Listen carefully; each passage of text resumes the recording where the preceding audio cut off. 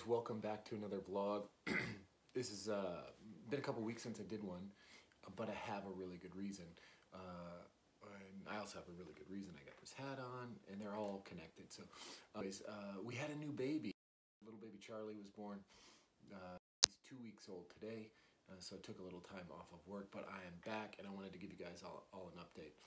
I wanted to talk to you guys about this idea, and this is going to miss the mark for some of you people who are watching, but the idea of being a parent but still having some goals for yourself, and what is that like, right? And so people are like, well, what's your training going to look like?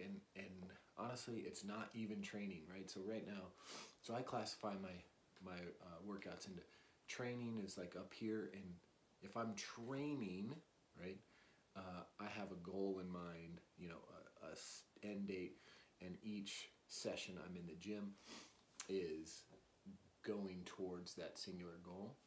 If I'm working out, it's pretty intense. It's kind of the same stuff, but there's not a specific end date, right? So I don't have a meet on the books, so, you know, I can't be really training right now, but then I could be working out. But honestly, right now, all I'm doing is just exercising, right? And that's number 3. So 1, 2, 3. And exercising is just me getting in the gym, moving around, doing the stuff I enjoy, no pressure whatsoever. And so when you know, in this time of life, when I have new baby in the family, it's just exercising, and it's okay, right? So sometimes we think, you know, anybody who's watching this is probably is not a professional weightlifter, right? You are semi-professional, not even semi. We're amateurs, we're hobbyists, right? And that's what I am. I'm a hobby weightlifter. So, you know, no pressure on this. And I think that's the thing.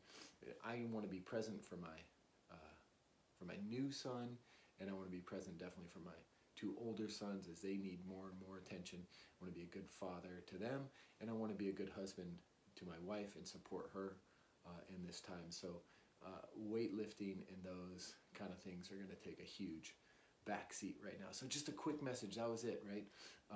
In these times, it's not training, it's not even working out, it's just exercising. Let lifts bump down further and further, and it's okay. Just to follow up, here are a couple of highlights from the last couple weeks. So see some of my lifters from university and junior nationals, and then you're gonna see just a couple of my lifts. Even the training's not so high. I have hit a couple things I'm kind of proud of, so those are on there as well. So thanks for joining me. Remember to subscribe, please, to my channel. Share this if you're watching on Instagram or YouTube.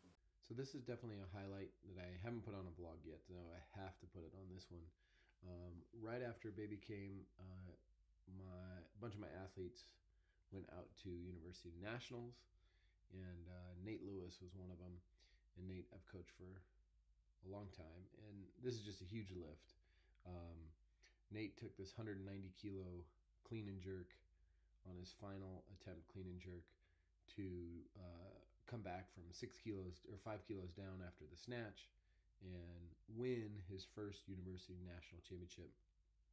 Additionally, with this lift, pretty well secured his spot on the university world team. So just a huge lift. Super pumped about his lift and the training he's had and everything he did to get here. So I have to highlight that. So